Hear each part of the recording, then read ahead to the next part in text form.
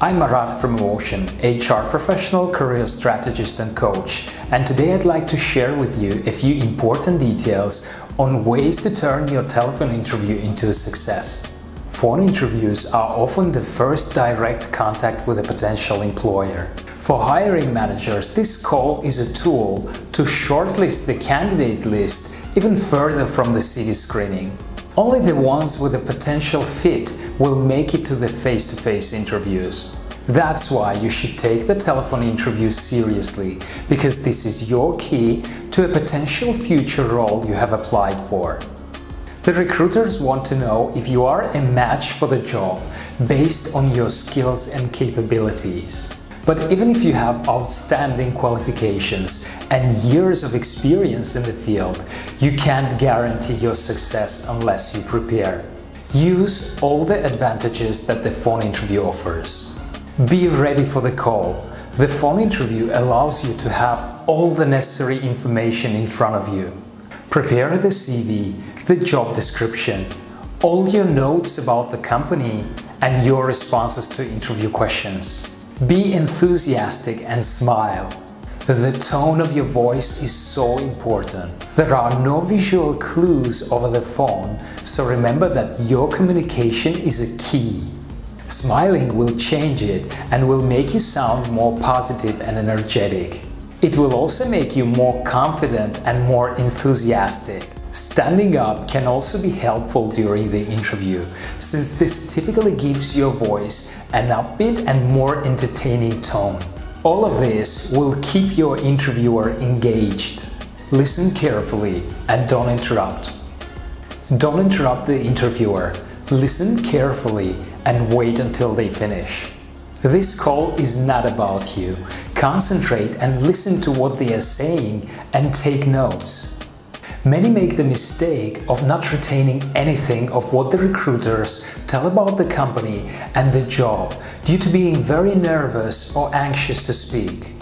Remember, the recruiter can give you a lot of information, some of it crucial to adapt your answers properly. A short pause after questions gives you a chance to think what you are going to say, rather than just rattling off whatever comes to your mind first. Don't feel uncomfortable to ask for clarification if you are not sure what the interviewer is asking. Be prepared to common questions and keep your notes ready. Have your answers ready for common job interview questions. Typical interview questions like, tell me about yourself, why do you want to work for us, why should we hire you, what are your strengths and your weaknesses, etc. can be asked for sure. If you are unsure what to reply, some of my other videos might help. Check them out. Having the job description, your notes and answers is very helpful, but keep it to the minimum and easily accessible. It shouldn't distract you from the conversation. The call will flow easier if you're not constantly pausing and desperately searching for an example. Keep your answers short and concise. Keep it brief and to the point. The more you talk, the more chances of losing the interviewer's attention you face. Listen to the questions and structure your answers so that they are clear and concise. Don't ramble, speak with confidence. If there is a moment of silence, the interviewer is most likely writing down what you are saying, certainly not waiting for you to talk non-stop. Ask your questions and for the next steps.